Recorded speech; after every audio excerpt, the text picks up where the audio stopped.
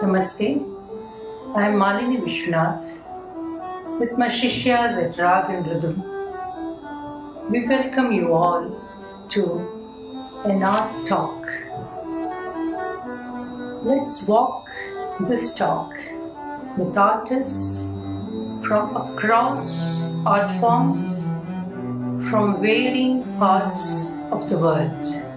From Riga in Latvia, set on the Baltic Sea, home to many concert halls and museums, joins Mr. Albert Pincis, someone whom we have known since our Dar al-Athar al-Islamiyya days, an art curator, an art collector, an avid photographer, someone who is looking to revive the porcelain trade in Riga.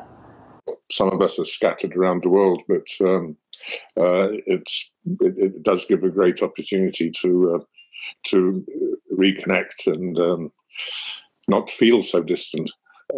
So that's one good thing. On the question of art influence, I was lucky that I grew up surrounded by my grandparents' collection of china and porcelain. Example, Exhibit A. And in fact, I'm about to enter the porcelain business, reviving Riga's Porcelain, a company that had been famous from the 1880s. So that's a brand new venture. And even so, I mean, say that's a commercial enterprise, but of course, designing porcelain, and I'm using in my lines. My vision is to actually use art and different artists' work as an inspiration to form the patterns. I mean, the thing is that my father took me to the art galleries in London, and to concerts in London from an extremely early age.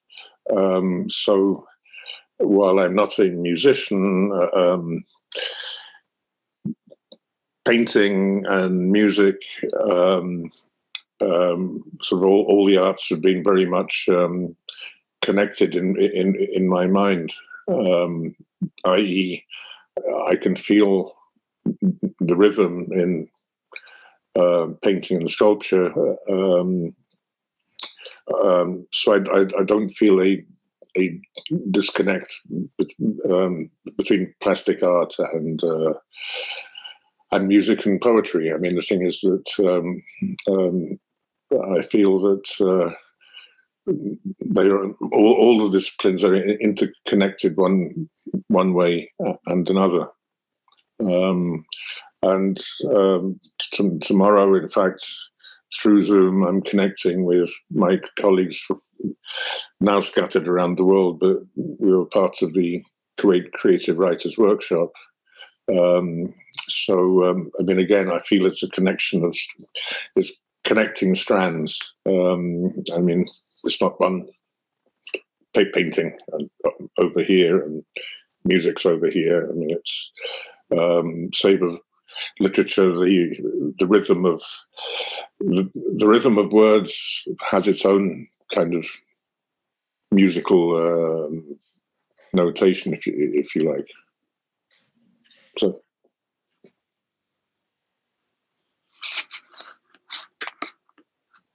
Ms. Shruti Mehta, I think you had raised your hand as well. Thank you, Mr. Harvey. Like, that was really, really insightful, and same as Ms. Chaitali Roy. Like, it's so good to like listen to and hear about like so many different perspectives about like what art means to you.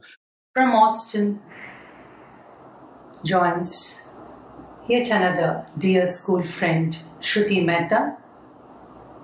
Shruti beautifully interconnects her interest in art, painting, to Sanskrit, to our ancient texts, which she uses in her work as a wellness expert. Thank you so much. And first of all, I would like to say thank you to Nalini and all the esteemed guests here. And my pranam to my late guru, Mrs. Avantika Jetle. My art journey started when I was very young, at age 12, when I started going to my guru. And the question about what art has meant to me in the long journey is that art has given me this concept of fearlessness, and which we call abhayta. I can express it in a way I want to. There are no bounds for me when it comes to painting. And as my journey continued, I realized that my art is not just limited to canvas and brushes. I started exploring other avenues in my daily life where I can incorporate my art. And I also started exploring writing. I've been learning Sanskrit for many years. And so I wanted to incorporate art in a way that I can represent my culture in the West, here in right now where I am in Texas. So I started incorporating Sanskrit in my paintings, and I was very fortunate. One of my paintings with the Sanskrit shloka is in our city hall, and the painting is about Tulsi Puja. So that, for me, it has become a medium to represent my who I am. So one of the paintings that, and so art, I found that there's it is a journey. The learning never ends. When I grew up, I was learning oil painting, and when I came here, I was exposed to so many different medias, and I came to know different artists. So I started learning and absorbing new forms of art and applying that to my style. So now I do more like acrylic, mixed media, and it always gives me so much joy.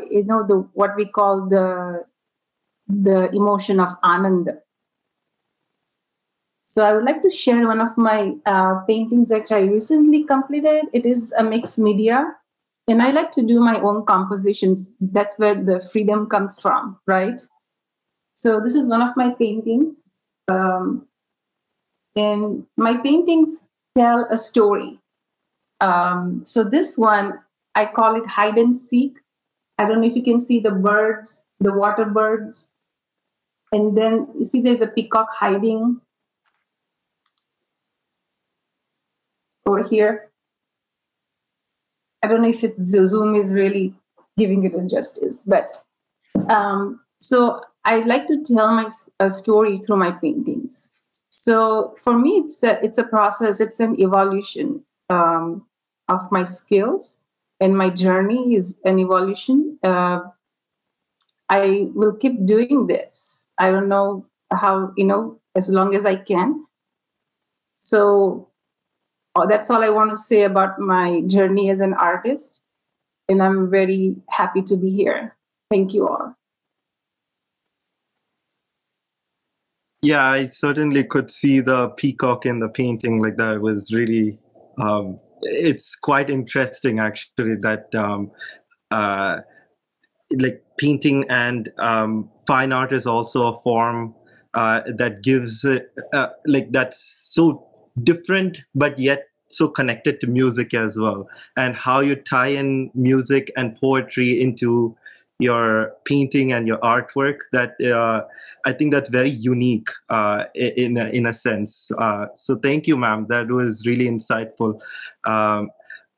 Shri B Vaidyanathan sir or Srimati Sugandha ma'am, or any of the other guests, you may feel free to like chime in. Yeah, I believe Shri Vaidyanathan sir has. Vidwan Shriman B Vaidyanathan joins us from Hyderabad. A quintessential musician, musicologist, Shri B.V. Sir hails from an illustrious musical legacy, someone who strongly believes art should be shared unconditionally. Yeah, my journey started with a very simple way of music learning, which was very late. Although I belong to a music family,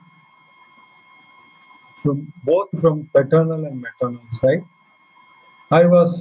although music was getting into my mind, I was filling up mind, but I was not towards music.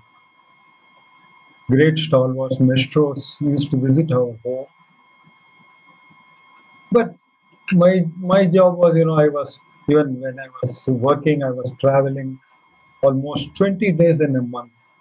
Those days we used to travel all alone in the jeep, not these days car, very easy to drive. Those days we had to have the canvas jeep. I used to travel 20 days in a month. Traveling, I was working as a field officer in an American-based international voluntary agency. So I used to travel 20 days like that for 15 years, eating sand fry, stones, curry, and other things. Outside you don't know what you get. When I eat good food at home, I feel drowsy. So this is what was happening with me. And music was on and off. It was playing hide and seek with me. Then suddenly I started playing veena, an instrument, veena. My father said, okay, try. The problem was, by the time it becomes hard here, I get a field travel. Then I get a pain. Then I asked my father, I want to sing. Then he said, do you want quality or quantity? Then he said, I want a qualitative. Then he gave me some tips. Sing these things. Then I started singing, practicing. Then it became real understanding of music, and I went very deeper into music. So much so I was treating myself with music. Then I stopped doing any other thing, like no going to movie, no playing cards. I used to play cards also. So all those things stopped. Only music.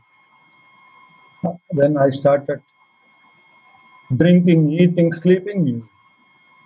Okay, this is what has happened. Then I used to, and my voice was very bad because of my travel. Open jeep, in the forest areas, when you travel like that. My voice was very bad, very bad. I don't know how it is like now. Do you like to hear my voice now? Is it okay? Okay. So my voice was very bad, but I started working. I was questioning myself, how will I improve my voice? This is my quest every night. How will I improve my musical knowledge? How will I improve my singing capacity?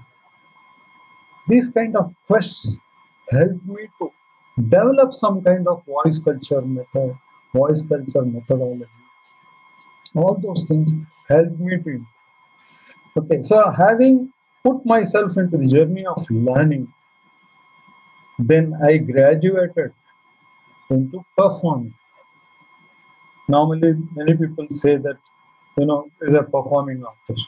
For me, I don't like to use the word performing artist, practicing artist.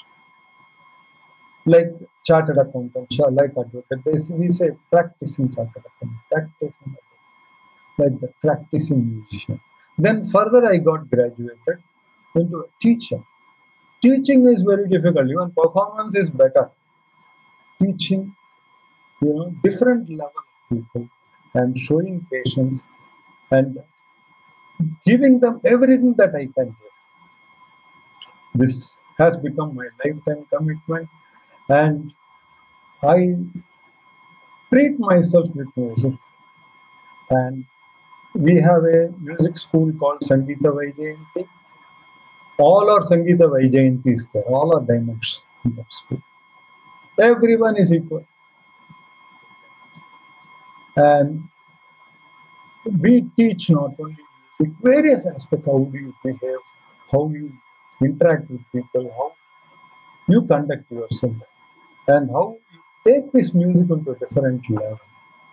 Like just now I saw the painting of Shruti Mehta. So when we sing, as rightly mentioned by Vignesh, it captures everything. It can be a painting, it can be a nritya. The musician actually, although he may not be putting the full makeup, he is dancing within himself. Then only the right art comes. This is what I have learned. And music is the lifetime companion with me, which is part of my blood and birth. It will be there till my last. This is the decision. And another commitment what I made is I must teach to the best of my ability without any reservation, irrespective of who comes to me. So this is how I made my commitment and moving forward. The music has treated me when I had a major bypass, major heart attack. I was giving a concert about 18 years ago, undergoing a serious attack. But I was singing the main item. Then, I have taken music as a medicine to treat me. This is what is being used by most of my Sangeeta Vaidyas. In their family, they are bringing really great harmony within the family, understanding each one.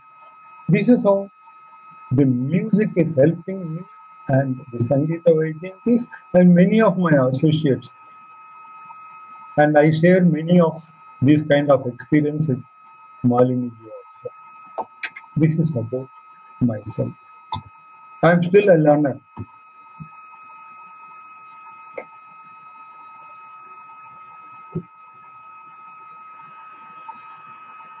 I conclude it here. Okay? Truly, I think, yeah, music definitely has such healing power, and I think it is. I think for every one of us, I speak like on behalf of Raag'N'Rhythm. Also, I find that like music truly, for me personally, also like. I had a disconnect with music for so long, and I was able to get back with Srimati Malini Viswanath and begin my music journey again. And it truly has been a wonderful experience, and to get back to music with all the stresses that happen in life. I think like music has been, for me personally, an opportunity to escape from all of those stressors and kind of be in my own space and express my interest and my hobbies, right? So definitely, I think it truly has a really good healing power. I believe Mr.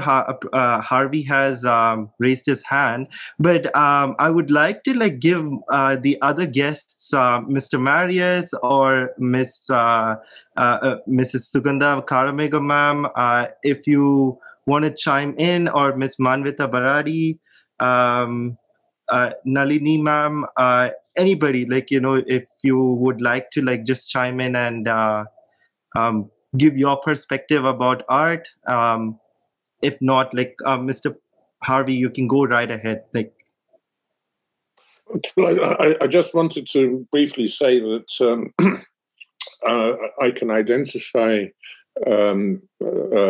very much from a previous speaker that we are practicing all the time, and that is how we can achieve what we do achieve. The other thing is that, and the other point I can identify with is that at various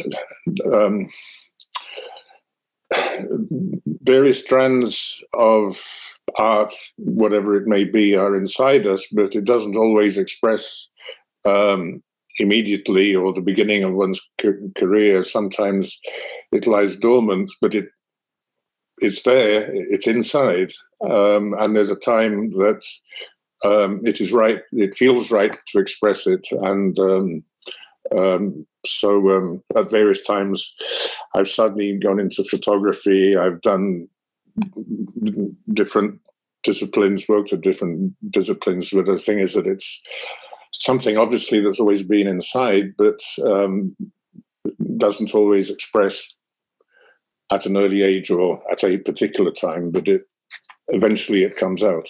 But thank you. That was just, I wanted to respond to that remark.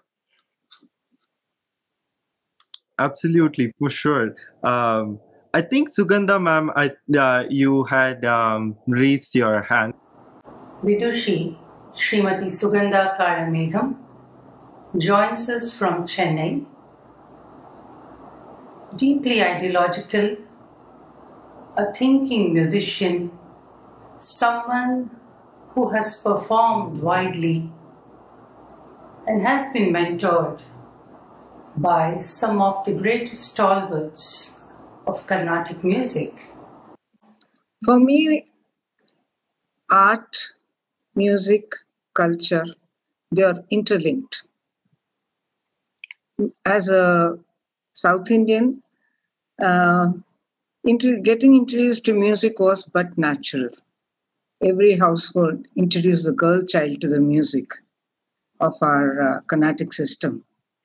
So that is how I was into music. Earlier, of course, when I was a child, it didn't mean much to me because I had other activities like going to school, college, and all those things. And after we finished school, college, and all, music became a serious part of my life. And as it would have, I had the opportunities also to perform everywhere. And that gave me a lot more encouragement to enter into this.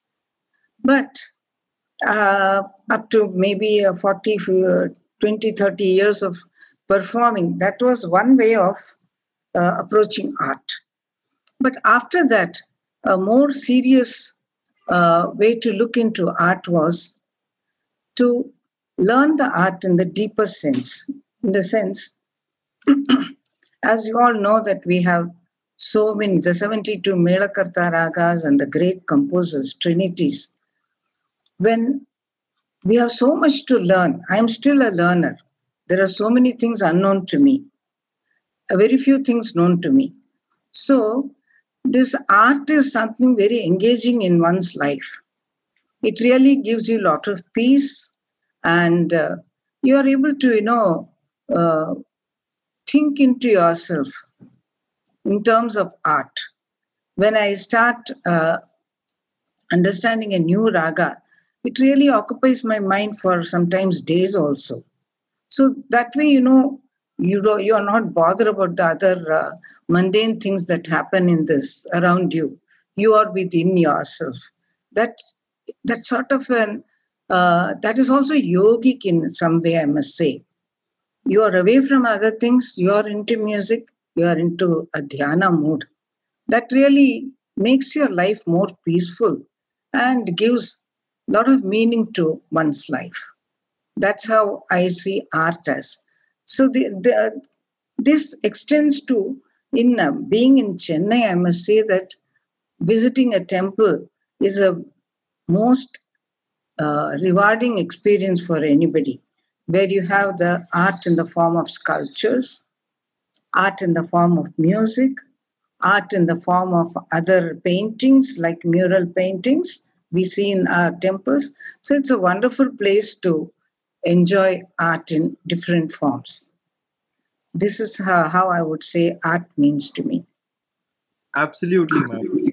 I think for sure, it does transform us to an personally, again, also to chime in, it transforms us into an area or a zone by itself, and I find that too. that with music, with specifically for me and art in general, I think it transports us to an area where we feel that calmness, we feel that sense of peace. So I think Mrs. Manvita Baradi, you can please go ahead, ma'am. From Ahmedabad joins Manvita Baradi, a dear school friend. Manvita has found this beautiful artistic interconnectedness between all that she has been associated with in her long journey. Theatre, intact, urban governance, architecture, the academic aspect of architecture, temple architecture, her thesis on Natya Shastra. Thank you. Thank you for having me, and wonderful hearing all of you.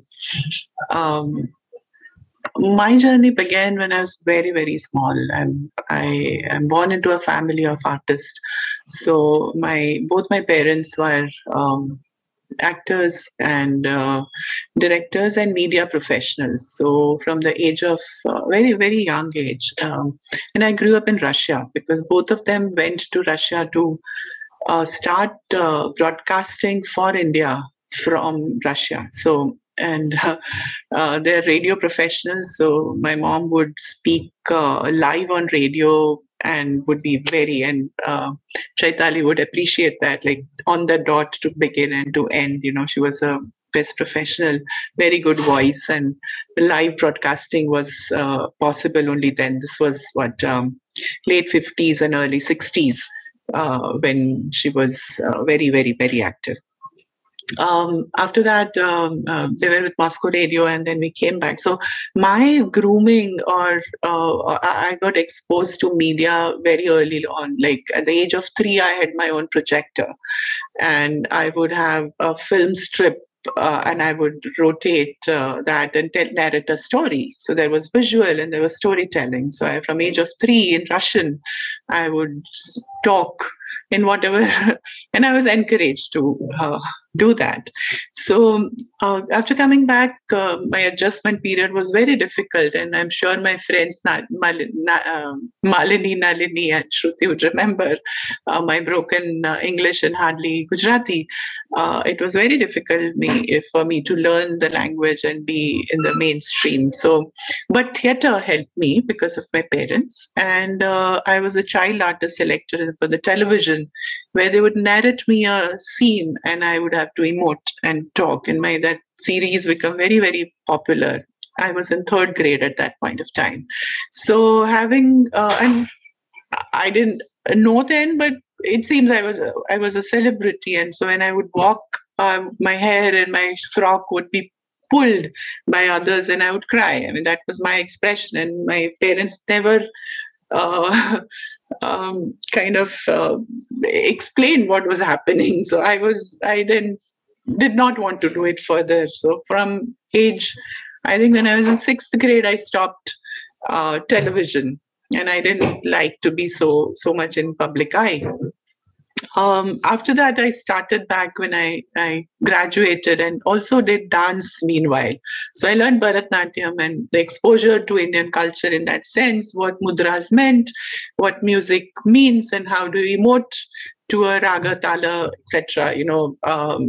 Was kind of given to me, and that led me to understand Indian culture, and I decided to study architecture. So again, you would see the blend of media, theatre, dance, music, everything coming to a physical entity. And I studied temple architecture and studied theatre architecture.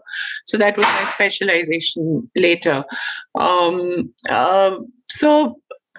With all of that, and my father set up a media and theatre institute, which now I'm handling along with my understanding of architecture, urban planning, because how cities are formed, how governance influences culture. So that's where I am. I am managing an institute called Theatre and Media Center, started by my father. We bring out a quarterly magazine in Gujarati language on theatre, the only surviving magazine, and we are in the 94th issue I just completed before coming to this meeting, and we just launched it. I also we have a wonderful theatre archives, the only institute which have archives of theatre, which means that costumes, headgear, it's not museum, it's archives. So my friends here were talking about how, museum management, Chaitali spoke, and Harvey's also spoke about how important it is to, talk about preservation, conservation, etc. So we are conserving theatre, which is extremely difficult because it's a live performance and it's once happened, it's gone. So in our way, it's we're writing about it, we are talking about it, and we have ample photographs and videos. So that's my journey. I'm a blend of many things, but I love the interconnections between all the art forms. Thank you.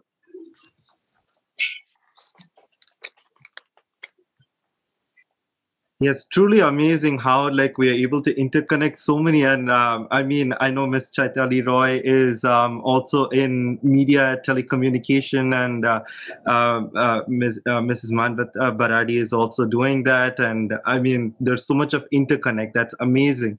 I think Mrs. Chaitali Roy has raised her hand. Ms. Chaitali Banerjee Roy joins us from Kuwait. Our association goes back 2 decades. She dons many hats. She's a writer, an author, a cultural journalist, producer, editor of Kuwait Radio. And when Chaitali writes, one has to read it. All her sensibilities flow through her writings. She has tread on the path untread. Please go ahead, ma'am. Well, Manvita, it was fascinating to listen to you, and you kind of opened up something in my mind, It was a very tough day for me personally, and I had called Malini up in the morning and shared, how difficult it was going to be for me to be at the meeting, but I'm so glad I did. And it's fascinating to know about your background and, of course, the others. I now realize, in fact, I think I had mentioned to Malini before, that I always moved away from art, in the sense that as a child, as Mrs. Kalamegham said, even in South India, that's the case. I was introduced to music at a very young age as a Bengali, and you have to know Rabindra Sangeet, and you have to. So I was introduced, my mother, she sent me to Bharatanatyam classes. I learned Rabindra Sangeet and Hindustani classical at a very young age. And I didn't want to do it. And then I veered towards jazz and Western music. And I sang. I sang through school, I sang through college, and I sang through university. But in those days, one couldn't, or perhaps I wasn't persistent enough. One couldn't make a career, or you didn't have parental approval doing jazz, basically. And I was also into theatre. So Manvita, that's so very exciting. Of course, Malini told me about your. This is something I really want to talk about off the Zoom. So I was into theatre, and that's where I saw myself in. And then again, no, you can't do theatre. So, and then I went into radio broadcasting. But I realized that through my journey of being away from, I don't want to do Bharatanatyam. I don't want to do Hindustani classical. Yes, I like jazz. I realized one thing, and that is when I took like a fish to water when I came into radio broadcasting, all because of this journey that I'd gone through as a child. And I also realized something as I went through with radio broadcasting and came to Kuwait, is that my exposure to art in its different and varied forms in the different stages of my life had actually helped me to see life in a different perspective altogether. I was not art helped me to be broad-minded. Art helped me to not to be parochial, not to think, not to see things through tinted glasses. I mean, I was clear. I believe it made me liberal, broad-minded, accepting, and I was able to accept so many things and be tolerant. This is what art has given me: tolerance, acceptance, and I think that also reflects in the work that I do as a cultural journalist or as a broadcaster. Yes. Thank you, Manvita. Yeah. Super. We'll catch up. Yeah, Chaitali. we have to. All right, thank you so much. So, Mr. Marius, I think you can go ahead and maybe provide your perspective. And from Kuwait joins Mr. Marius Rusanu, a Romanian clarinetist, pianist, with whom we have had many opportunities to collaborate on many occasions. Mr. Marius loves to adapt to other forms of music, and I would like to call him a music academic, someone who's interested in teaching music and carrying it forward. Okay, cool. Well, speaking about the benefits of attending to meetings such as this one, very many interesting insights, and I think it is inspiring for all of us. I have now disclaimer, I have to tell you my internet connection is not that great, and I don't know if you can hear me very well.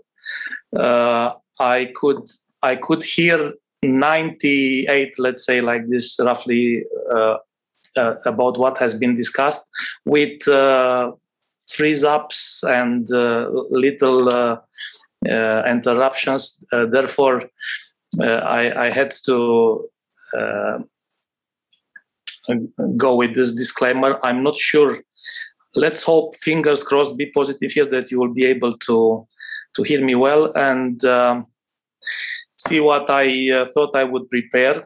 Because, you know, we had this conversation the other day with Nalini via WhatsApp, and I knew that this would be discussed. What is art? And very, very interesting and difficult question to answer to. And then I did some research. Go figure. You know, because there are so many things that resonates with all of us, and it's sometimes difficult to just articulate. You know. Unless you read it somewhere or you pick it up and you put it together. And I don't know, what would you like me to do? I mean, because I thought rather than just speaking about myself, because there were so many interesting presentations and really very catchy stories of life.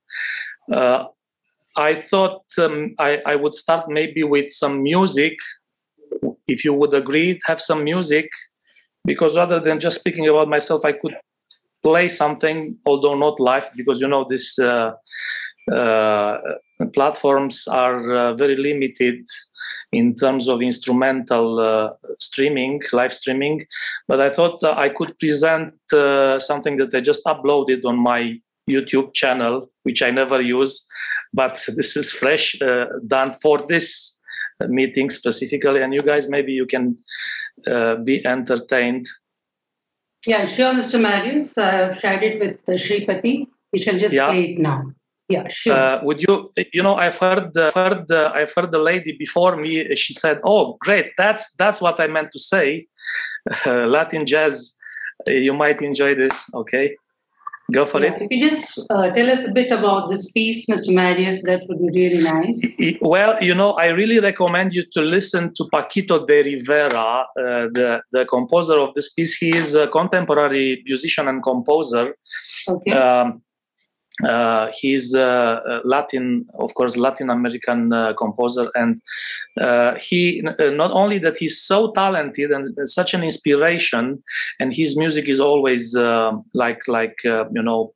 beautiful melodies, but he's also a very funny guy, and in his concerts he's like you can have a good laugh when he's presenting some of his pieces. So yeah, I strongly recommend you to check him on YouTube. Any live music, any live concerts by Paquito de Rivera. This is Vals Venezolano, one of his compositions, and I happen to like it, and I thought, okay, I will record this. Sure. Yeah, you can play. Hopefully this is heard. Please let me know if there's any audio issue. Yeah, sure, Sripathi.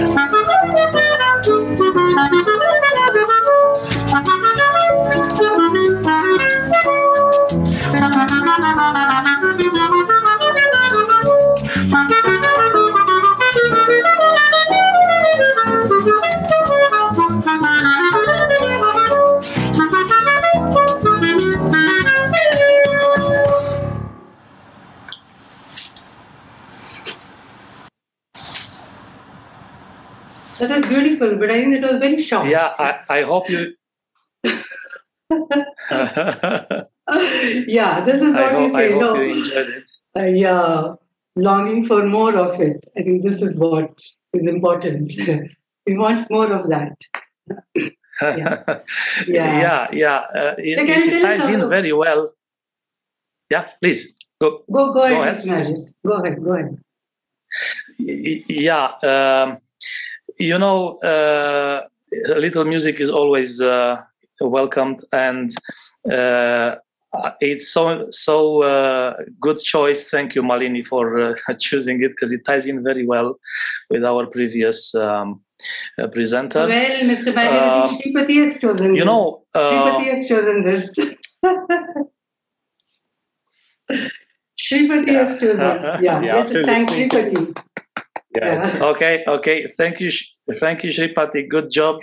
Well done there in moderating the whole thing. If you have the patience, you guys, to bear with me here.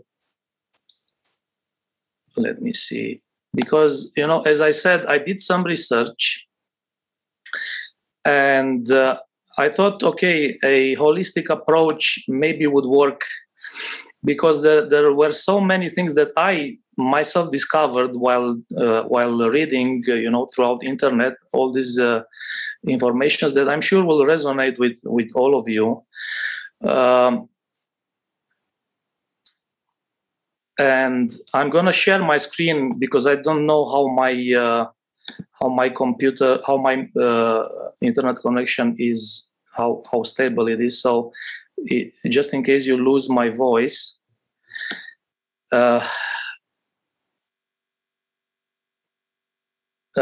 this is now, bear in mind, this is about, I don't know, maybe 7-8 minutes, but you might learn things as I did learn while writing it and doing it. So what is art? The dictionary definition of art says that it is the conscious use of skill and creative imagination, especially in the production of aesthetic objects. Merriam-Webster. But the thing about art is that it's so diverse that there are as many ways to understand it as there are people. That's why there are scholars who give their own special definition of the word, such as the one penned by this famous Russian novelist, Leo Tolstoy, which goes, art is the activity by which a person, having experienced an emotion, intentionally transmits it to others. As a side note, during his life, Tolstoy was known to write novels, and the lady that spoke before, that grew up in Russia, I'm sure she's familiar with his works. Such inspiring novelist.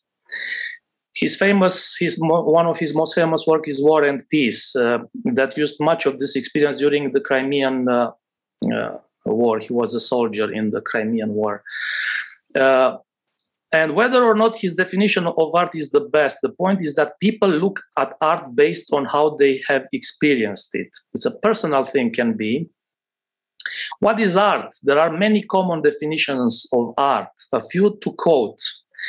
Art is any creative work of a human being, a form of expressing oneself, an act of making something visually entertaining, an activity that manifests the beauty, a mastery, an ideal way of doing things, or discovery and development of elementary principles of nature into beautiful forms suitable for human understanding and use.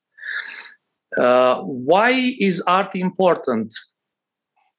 Art is uniquely positioned to move people, inspiring us, inciting new questions, and provoking curiosity, excitement, and outrage. It's hard to be subjective, or rather objective, in saying this is good art, this is bad art, because even provoking outrage is a form of art as long as it stirs up emotions. Artists can strengthen the will and push people to act. They do not think like policymakers or academic people. Artists think from their heart, big, revolutionary, and visionary ideas.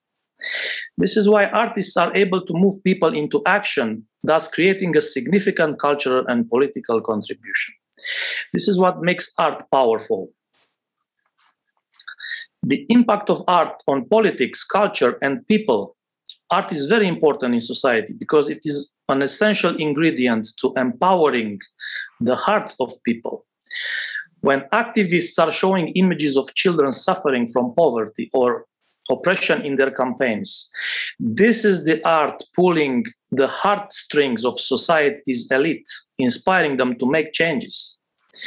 Similarly, when photographers publish the photos of war-torn areas, it catches the attention of masses whose hearts reach out for those who need help. When an artist creates great music and movies, it entertains people around the world. This is art at work, making a difference in society. In conclusion, it is imminent to reflect upon why art is important, which in fact provides you with the answer to what is art. Art and its definition will always be controversial. There will always be debates about what art is and what is not. But no matter what the definition may be, arts have been around us for as long as humans have existed. Whether or not we are aware of them surrounding us, we allow arts to affect our lives one way or another. And the reasons why we produce art are many. We use the arts for our entertainment, cultural appreciation, aesthetics, personal improvement, and even social change. We use the arts in order to thrive in this world. Yeah, I think that was it's a good read. Line. Yeah, certainly it's a very good read. Please share it with me and I'll share it with all my students. Okay. Yeah, thank you. I think that was very, very thoughtful of you to have, come about with so many beautiful aspects of art.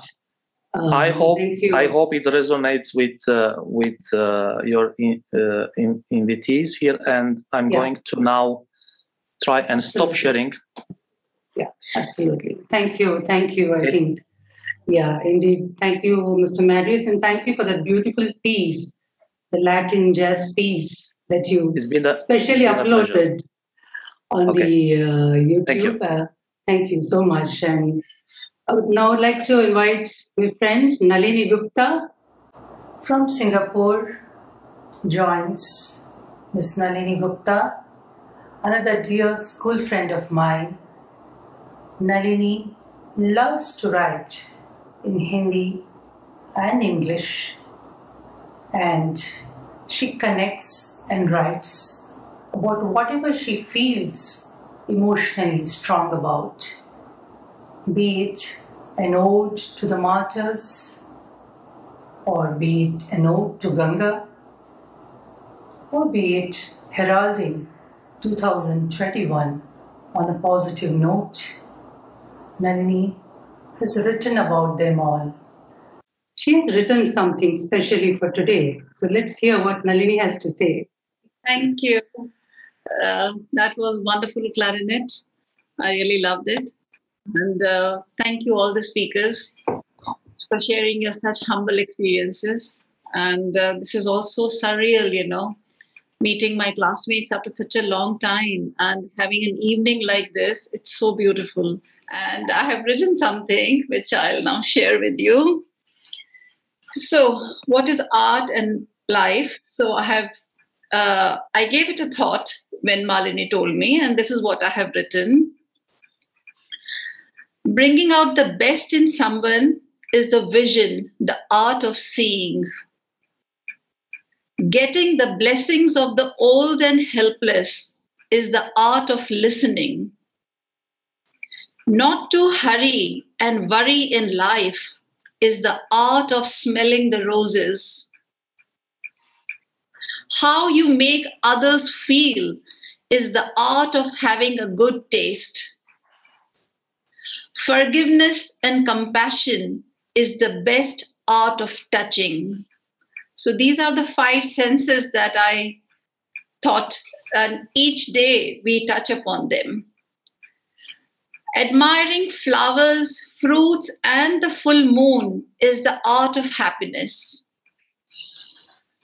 Honoring the marriage and the spouse lifelong is the art of romance. Commending a weaver bird's nest on a tree is the art of amazement. Applauding the ethereal, shimmering auroras, the northern lights, is the art of gratitude. Leaving a better world than what we inherited is the art of living. So, depending on an art in life is like an anchor to a ship. Some are born with an art, and some acquire it. The literature, the visual, the graphic, the decorative arts, the performing arts, the music, and the architecture binds the divinity and humanity like nothing else. That's all I have to say. Thank you for listening to me. Wonderful, Nalini, wonderful. And here we have a surprise for you. Nalini had written something, I think 6 to 7 months ago. And our dear boy, Sripathi Sridhar, gave music to Nalini's words. So here we have the writer and we have the musician. Let's hear it from Sripathi. Sripathi, can you just sing that bit for us? These are words in English which Sripathi has so beautifully woven into Rag Hamsatvani, written by Nalini Gupta.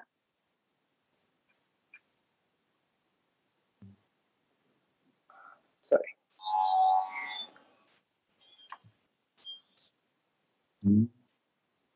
Oh, I wish this world was not divided.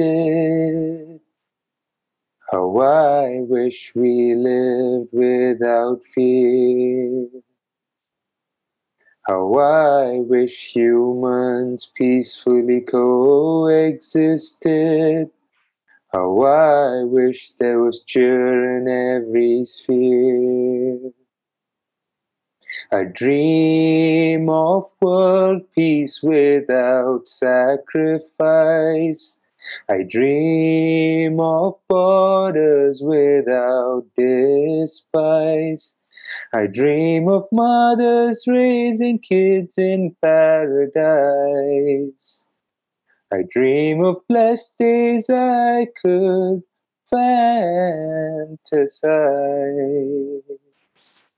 Respect human life, a supreme creation, and build tolerant generations. We rise above communal frustrations, and life becomes a celebration.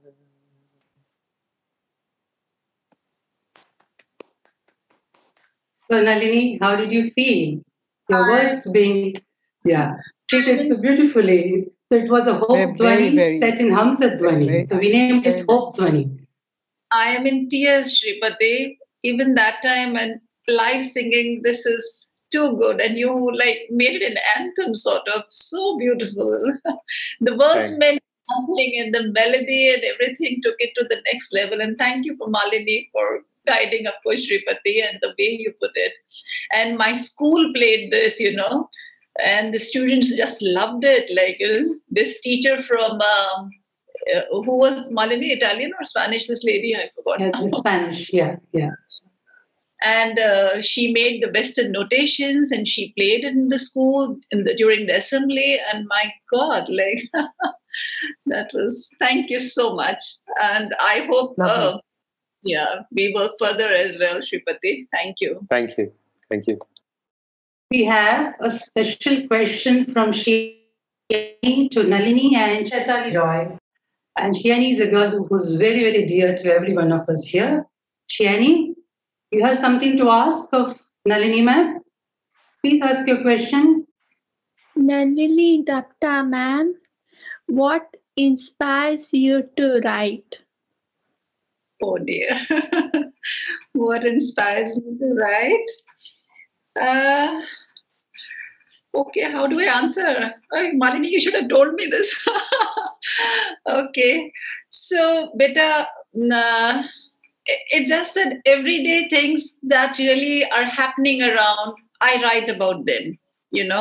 Whatever is in 2020 has been a year which nobody will ever forget it. So how I wish also was the 2020 situation, and that's how I wrote this. And art and life, because Malini told me. So beta, it is the sort of everyday experiences that culminate, and it just gives rise to something I don't specially think, there's no fictional writing, whatever is happening around, what I'm experiencing, and that is what I try to pen it down. So I try to write in Hindi as well as in English. That's all, beta. Yeah, thank you. Okay, Sheani, you wanted to ask Chaitali Roy a question? Chaitali Banerjee ma'am, what kind of art have you written about in your long journey? That's a good question. And I want to add something to Sheani's question. Should I, Sheani? Have you also covered this particular aspect of society, writing about, special needs, children who have been specially abled. Have you ever thought about writing about them, or have you ever written about them, Chaitali? 20 years is actually a long time. Sometimes I feel I'm really getting old because I can't remember a lot of things that I've been doing. And there's been quite a lot of stuff going on. But to take the first question, Sheani, thank you very much for that question. I've written extensively about Islamic art, and Harvey knows that. A lot of it has to do with my work with Dar al-Athar al-Islamiyya, and because of the part of the world that I stay and work in. So I've written about artists in this country, and especially women artists. I find their work most interesting. There are some of them who are able to take, society by its collar and shake them out of the sense of despondency no, she doesn't use the word. She says, shake it out of its traditionalism, let's put it that way. So I write about women artists in Kuwait. I write about Islamic art. I've written about art therapy, but not in great depth. I've written about how art influences life, especially with special needs children. I've done some work with the Down syndrome children, but as I said, I really can't recall it. I've also written about the art of Sadhu, which is Bedouin weaving, and how it has helped special needs children. The art of learning how to do things with your hands has had a huge effect on these children who do this, who follow this, who've done extensive workshops, and and you can see the difference in them after a couple of months, or a few series of workshops. So yes, but I would definitely like to do more work in this area. I've spoken to Malini about this, and I think it's great, the work that she is doing, in this particular area. And this is something I would like to do more work in. There is more that needs to be done, personally, for me. Thank you, Chaitali. Now we have a surprise for you. Let us have a Jugalbandhi between BV sir and Sugandha ma'am. Yeah. Any raag thoda Jugalbandhi. Jugalbandhi between any raag, be it Yaman or Kalyani or Hindolam. Shall we have an impromptu Jugalbandhi? BV sir and Sugandha Kalamegham ma'am. Jugalbandhi, not two different this thing, Hindustani or... Normally it's Hindustani, but actually the true word of Jugalbandhi, if you look at it, it is between two similar formats, but it has been interpreted as two formats from two different streams, which it may not be actually. Yes. So it would be a huge learning and absolutely beautiful for us to listen to two stalwarts presenting a rag in their own inimitable style. What is your Shruti, madam? Sugandha, madam? 5.5. I'm sorry, were you asking something? So should I sing in 5.5 with you? Shall we sing? Yes. Shall we sing Sankara Varnam? Oh yes, sure. Please start. Please start. Can I have the Shruti? Yeah, have put. This is not my Shruti actually. My pitch is different, but I will sing with madam.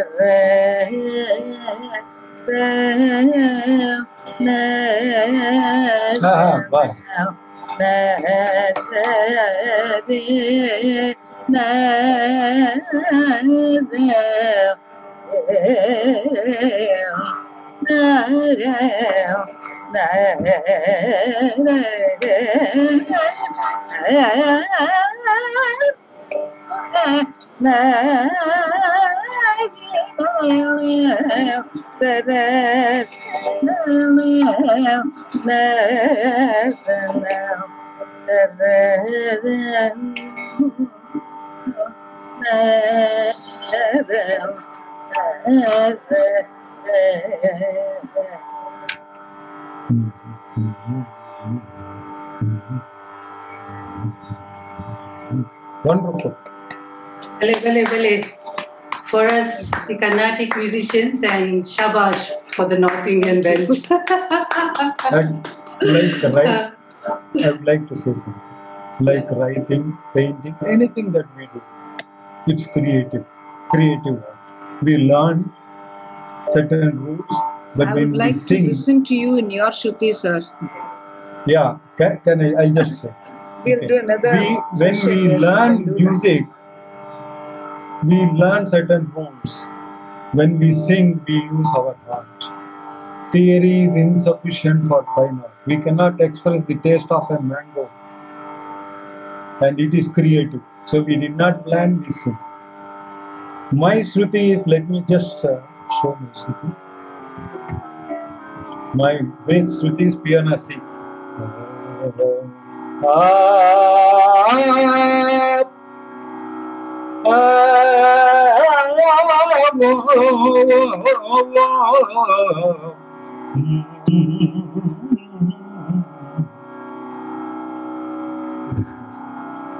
Thank you.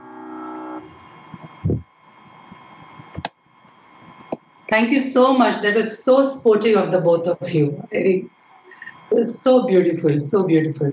And Manvita, since you love Hindustani classical, as does Shruti, this is Rag Bilawal for them. It's again Bilawal Thaat is the main Thaat, as is Shankarabharan, which is one of the main ragas for us. Now we open the session to questions from our students. Yeah, Raghavi will moderate. Sure. Thank you all for participating, and just now for this performance, I really enjoyed that. I'm not going to be as expert a moderator as Vignesh was, but I will try. And I know that Harvey has kept his hand raised for a while now, so I'm going to go with the hands raised, and then maybe I'll open the floor to other panelists as well as students who want to ask questions, and we can go in turns. So maybe Harvey, you want to ask your question first? Thank you. I just wanted to respond to one comment that Marius made about questioning whether there's good and bad art. The thing is that my feeling is that, well, there's two works of painting that I think might answer the point is that there's Picasso's Guernica. It's a painting about war. It's about the bombing of the town of Guernica in the Spanish Civil War. And it is conventionally hailed as great art. I actually don't agree with it. And comparing with Goya's painting of the 25th of May, which was painted after the Napoleonic Wars, you can say both are about the brutality of war. The difference being that the Picasso's Guernica, to me, is very one-dimensional. War is bad. Well, we can all agree war and destruction is bad, and one might as well write down the words "war is bad." We know that. The difference with the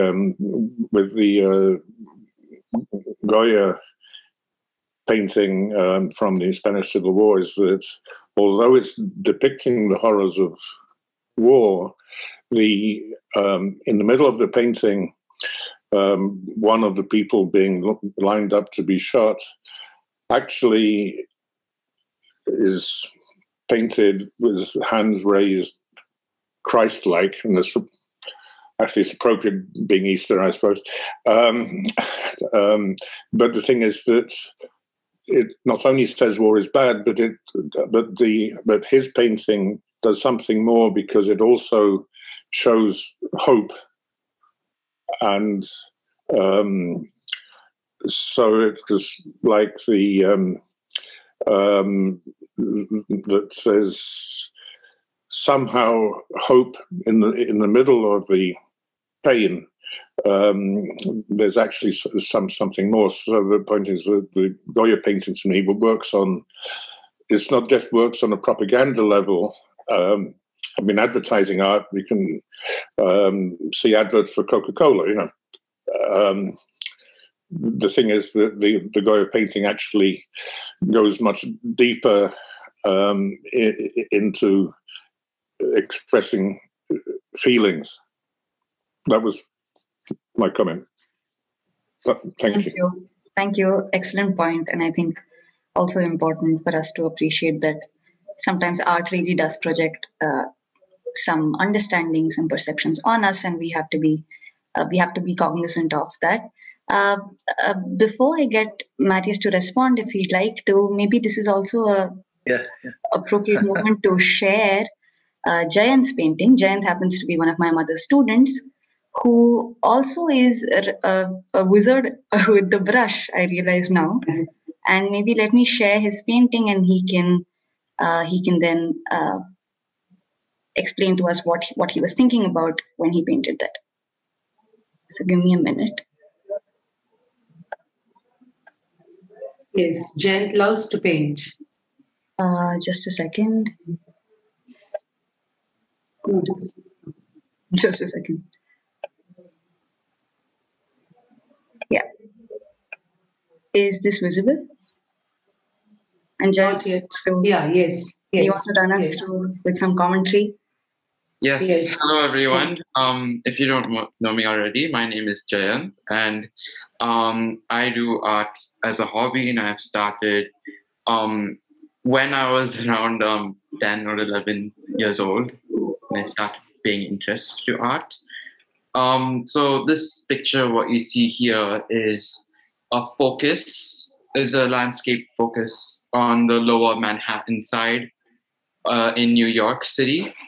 And it's mainly, media used is mainly ink. There was no paint involved. It's mainly ink, markers and things. And the emotions I try to express towards the viewers, mainly bewilderment. And I would like the viewer to visualize how the urban landscape will be beyond the picture, since this is just part of the picture that's being focused on. So yeah, that's my commentary. Thank you. For my own self, this really looks wondrous. And I did feel rather bewildered when I saw it. So mission accomplished, I'd say. Marius, would you like to respond to Javi's point? Sorry, I would really want to compliment. That was brilliant. That was, sorry, Jay or Rishi, who did that? Sorry? I did. Thank you. It's Jayant. He's Jayant. Wow. And how old are you? I am 14 years old. Wow. That's really excellent. And later, I think, Malini, you can share Shruti's in the big screen. I think we couldn't see Shruti's hide and seek, right? The painting. Oh, yeah. Sure. I'll do that. I just wanted to add something. That was just amazing. I love your narration behind that, your story behind that. Chaitali's already left, but I just wanted to quickly say something about art therapy. I'm a mental health professional, like a psychologist here in Texas, and I use art a lot with my clients. What they cannot express with their words, art is a beautiful medium for them to express. Thank you, Shruti Aunty. Ramya, I see that you also have a question. Yeah, I did. So it was for Shri Shruti. Wanted to know how we can, encourage children to take art as a profession, and how you would. What is the scope for art as a profession for kids, and as parents, how can we encourage them and bring that up forward? So art, to me, like it's like painting. Art gives freedom. I would just bring supplies and tell them, let them do whatever they want to do. They're like, don't set any boundaries, like color within the lines. I would not do that. Let them express how they want to express it. So, like, say, for example, you take them to the park. When you come back and say, hey, you want to draw the picture of the park? What is your perspective, your imagination of a park? Or how you see a park, like birds or nature? I would start with that and let them express it the way they want to, narrate, give the narration, tell the story about it. I would put it up on the walls to show them that I appreciate what you have done. I think that's a great way to begin. As a profession, now it kind of evolves. I started learning art, then I kind of developed my own niche. Like, this is what I like to do. Started making my own compositions. So I encourage, and I started teaching now. So as this teacher, I encourage my students to create their own compositions. Like, of course, they're going to learn techniques, and then they find their own niche. And then I encourage them to exhibit at various places. We have a lot of, in Austin, we have a lot of different ways to exhibit. I'm part of a creative art society. So there I take part in curated artworks, juried artworks. And they can go from there. They can go on to be an art lecturer. So there are so many avenues with art. And one of the things the way I started was like donating my art to charity auctions, for scholarships. That's where I found that recognition. So I hope I answered your question. Definitely. Thank you so much. I appreciate that. Yeah. Thank you. Preeta or Jyotsna, I see lots of hands raised. But Preeta, if you have a question and you'd like to jump in. Thank you, Raghavi. It's been such an insightful discussion so far, and it's just a blessing to listen into every perspective that you all shared. Thank you for all of that. This is not a specific question to any of you, but anyone, if you could please share your thoughts, that would be helpful. Based on your experience and journey so far, how would you think art has influenced your perspective about life, or your experiences with life has widened your approach to art? So has it been, which way has it been? Is it like your personal experiences have actually enriched your expression in your own art form, or is it a case that your journey with that internal journey with art has actually influenced your perspective of life? It could be both as well. So I don't know. It could be very much a personal experience based response to this question. Well, for me, I would say both. Okay. Javi, maybe you can start, and then I saw BB Sir's physical hand raised, so he can jump in as soon as you're done. No, I just say for me, it's interconnected. It's both. My life influences what I do, and also my journey through art has impact on my being. So it's connected. BB Sir? Yeah. Yes. The fine art, what we've done, it can be any form of art. This gives a lot of inner strength. Normally, the real deeper fine art could be painting, it could be music, which is totally meaningful. It is beyond a hobby. In fact, it gives lot of inner strength. It gives lot of inner commitment. Okay, I have learned this. How best I can treat people, I can give this to others.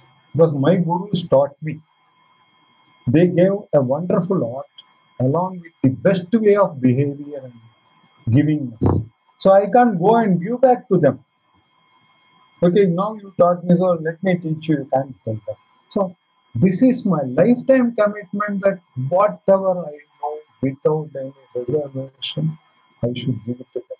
That gives me immense happiness.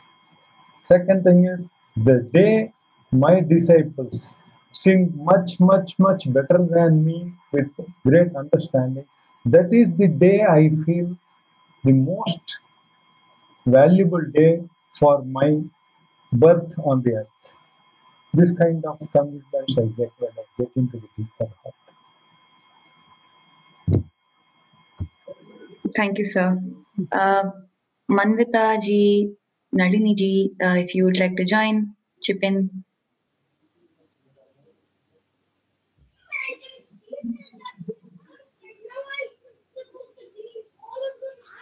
I guess the question is whether the art has changed us. Yes. Of course, sorry, Preetha, you were saying something? Yeah, no, that is one part of the question. So I think we've heard many mention that, yes, art has widened our perspective about life in one way or the other. And that's definitely a point of influence in that sense. What I was trying to more hear about is that has it changed based on your experiences of life? Has your view towards your art form changed? Or has it been a mutual one? So Harvey mentioned previously that for him personally, it has been a mutual one wherein it has influenced both ways. So I was trying to see as to, from your own experiences, have you felt that based on your life experiences, your approach to art, your connect with that art form, has it widened or has it changed its flavor, color? Sure. Sure, Preetha. Yes, totally. So, I mean, theoretically, art is a product and producer of society. And taking the same thing to personal life, like I would narrate two incidences. One, when I was playing a role, a very complex theatre production which my father had written, and I was playing the main character. I was about 20, and that woman had a very interesting plot where her experience of life was she had demanding one day of her friend's life to spend with her, and rest of the 29 days with another woman. So I mean, it was a very complex triangle in a way, where a woman was to portray, and that role I had to do. Now it was extremely difficult for me to emote when my father's script, very young, and he used to come and sit for the rehearsals when the director was directing us. And with my father being there, it was extremely difficult for me to emote a romantic sequence with her co-actor.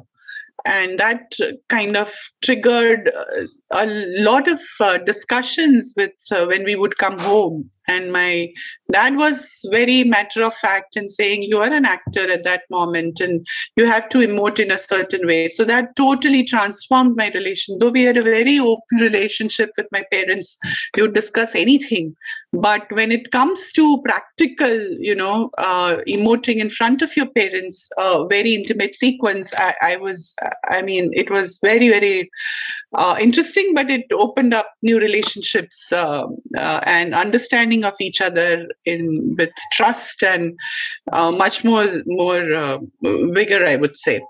And the second one, we used to do a lot of street plays.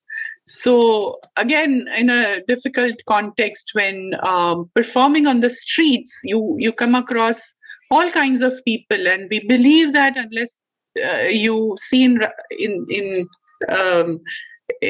the audience's eyes, you never lie. So if an actor, though I'm playing a character, I have to be truthful to what I'm saying, whether it's whatever the character has to say. I cannot just do a mediocre act. So that was a great learning, that in street play, when the audience is 360 degrees around you, how do you emote? It's very different than being on stage and being in a very safe place in that sense. On the street, you are out with people, you have to emote And at that point of time also I had great learning and understood what the socio-economic aspects, what we were talking to the audience, affected me so much that it's now with me in my development sector work. So it's life-changing. Every moment, every incident, I can narrate on and on and on, but I'll stick to this too. But they're life-changing experiences. Thank you, Preeta, for asking this. Yeah. Thank you for sharing your thoughts. Really appreciate that. Thank you. Yeah, thank you, Manvita. Now I think we have Jay, Rishi, Josna, Sripathi, and Sai, and Jayanti. And we'd like to wrap up in 10 minutes. And certainly I think this has been such a beautiful meet, and we need to meet again. It calls for all of us to meet again. And I'm so thankful to the net as well, because I think it has been pretty, So, Jay, Rishi, do you want to ask your questions? Thank you. Thank you, ma'am. So, I would like to ask Mr. Marius. Okay. Hi, Mr. Marius. So I would like to ask you that whenever I play the clarinet, I also play the clarinet. Whenever I play that instrument longer than usual, my mouth starts to get numb and it gets extremely tired. So since you must be playing for a long period of time, what technique do you recommend for not getting tired at the end of playing your session? Before answering to your question, and thank you for the question, I have to ask you first, how many days are you practicing per week? And for how long? So I don't really own a clarinet. It was more for school reasons that I tend to get tired at the end of a long session. But what does long mean? I would usually play for a period which is around 1 hour. So I guess so. I remember I would play for 1 hour for 2 days, 2 to 3 days a week, I believe, because I played it mainly in school. Yeah, this is not bad, 2 to 3 days per week. So look, the bottom line is it builds up, the strength. It builds up. So it's called endurance. So there is no magic bullet I can give you. It's just effort, and be committed. And if you practice 2, 3, 4 days, 1 hour, the quality of the practice also is important. I always tell my students to warm up very well. It's like in sports. You never see these professionals coming up on the pitch, on the field, without being very well warmed up. You can imagine what would happen. So there are exercises, scales. I don't know how you think of your practice, how you build it up. Okay, but the structure should be, in my opinion, scales first. Okay, long sounds if possible. The best endurance you obtain by doing long sounds. And why? Because you don't need to play only one sound at a time. You don't have to think of all the notes and the phrases and everything else. So done correctly, it will build up your muscles, because we are not machines. Yeah, we need it's a ongoing process. It's an organic process of strengthening your lips muscles and your diaphragm as well. Very important to think of the way you take in air and how you blow the air off. I'm sure your teacher told you that. Very important. We always blow the air downwards. It's a little bit counterintuitive, Never think blowing the air upwards. We blow the air downwards to achieve that nice, beautiful compression, but the short answer is keep doing it. Be committed, and it comes in time. You get tired less and less and less, and you will be able to sustain more and more and more physical time of playing. if that makes sense. Yes, that makes a lot of sense. Thank you very much. Yeah, pleasure. Yes, Rishi, you would like to ask something? Well, this may be off topic, but... Or else I think what we could do is, Rishi, Sripathi, Sai, Josna, who haven't asked anything as of now, you want to ask a question which could be in a way connected so that they can answer together. And then we'll just wrap it up in 10 minutes. And we'll think of another good day to meet. So, yeah, Sripathi, who wants to come in first? Or Sai? Sripathi, Josna? Where's Josna? Because it's pretty late for her in Australia. Yes. Fine. So when we talked about arts, everyone says it's like, you know, it makes them fearless, happy, it's inspiring. So we hear about the good things that arts is bringing out. So what are the challenges that it brings you as a musician, or as a performing musician, or as an artist, or as a writer? Because why I asked the question is sometimes I envy or a little bit of jealous. I look at artists, you know. So when I listen to the music, the singer is actually blessed. Every day she's doing, every moment she or he is doing what he likes the most.